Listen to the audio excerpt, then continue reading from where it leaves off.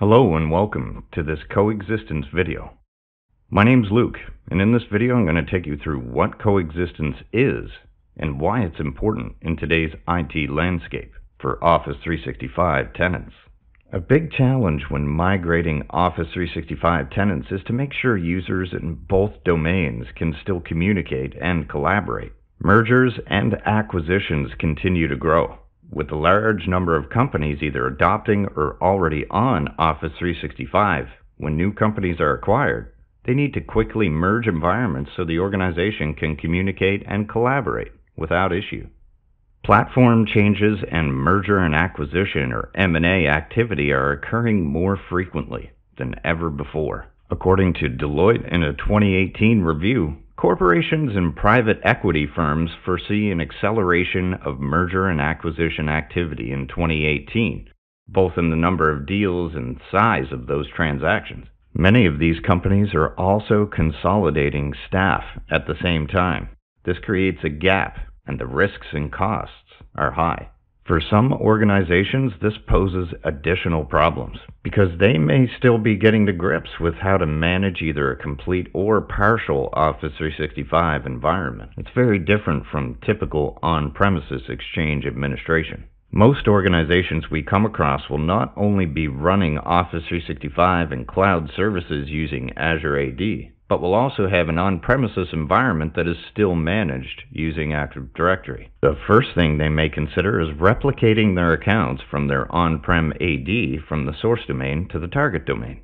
They'll then sync their target on-prem AD to Azure, and that leaves them with Azure AD accounts and mailboxes in both the source and target. Then they'll need to match these accounts before migration and ensure that there are not duplicates. Then there are other pre-migration assessment activities that need to be done to avoid potential problems. Once the planning and assessment is done, they'll be able to start moving accounts, mailboxes, and data. While the migration is happening, they need to be sure that their users will not be impacted and can still communicate and collaborate whether they're still in the source domain, are in the process of moving, or are already moved. There are a lot of moving parts, so the more automated the approach is, the easier it will be and the least stressful and risky for everyone concerned, especially the users.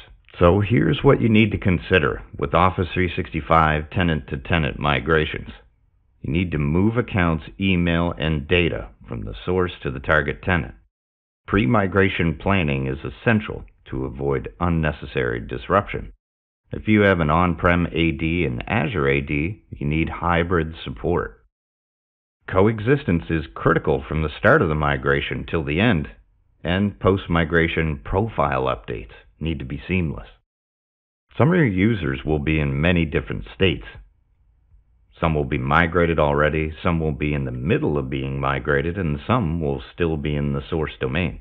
All of your users will be sending emails, sharing data, and generally just try to get work done. Users may not have access to on-premise resources, so downtime means tools are also down. And if you're consolidating multiple domains, the complexity of managing all of this gets even more complex. So, in comes coexistence. Calendar and resource sharing is possible, including calendar sharing, automated forwarding, a unified directory or GAL, SharePoint permissions, access to source shares, and access to necessary applications for your users, no matter what state they are in. So, email domain coexistence. What is it exactly? Well, to maintain branding, most organizations going through a merger or acquisition want to have their users representing the target domain, and they can't afford to have any emails lost. All users, and even those still in the source domain, should be able to send and receive all emails using their new domain email account, and they should be able to do this at any point during the migration. So with email domain coexistence, you can maintain corporate branding, maintain email performance and reliability. You won't lose any email, and the domains are selectable. You can choose which users can use their target email and when, and then forget it. You can achieve this with on-demand migration. Here's what it offers. Migration discovery allows you to discover the objects that need to be migrated in your source environment and automatically identify any issues that might occur and resolve them before the migration even begins. It allows true project management. You can plan, stage, and schedule your migration to automate manual tasks and save you cost. You can troubleshoot and solve issues as they occur to keep moving forward. And you can monitor the progress of the migration in real time. And of course, there's easy coexistence. You can easily share calendar and free busy information between your source and target environments. You can copy directory objects and automatically set forwarding addresses to ensure continued communication. You can have account, email, and OneDrive migration. You can migrate Azure AD accounts and groups, exchange online mailboxes, OneDrive data, etc. to target Office 365 tenants and set Office 365 licenses for those migrated users. So what about accessing resources? Of course, there's resource processing. You can update the permissions in SharePoint Online to ensure that users migrated to the target tenant can still access valuable data, eliminating downtime. And you can maintain access to important Azure applications during the migration. Then there's profile processing.